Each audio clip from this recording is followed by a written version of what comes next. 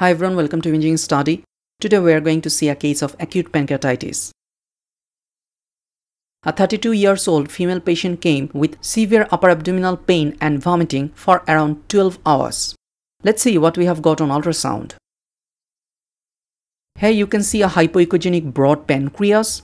You can see the main pancreatic duct is not dilated.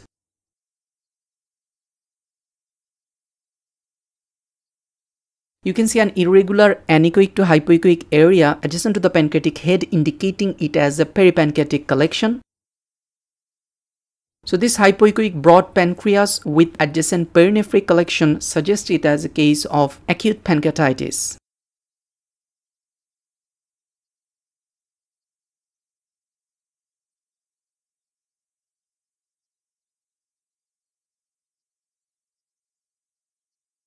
Here's the picture. You can see the broad hypoechoic pancreas.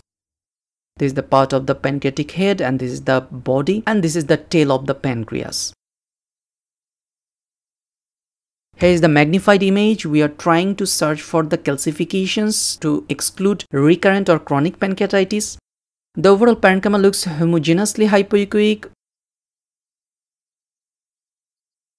So in summary, an irregular hypoechoic broad pancreas with small peripancreatic collection is noted, indicating acute pancreatitis.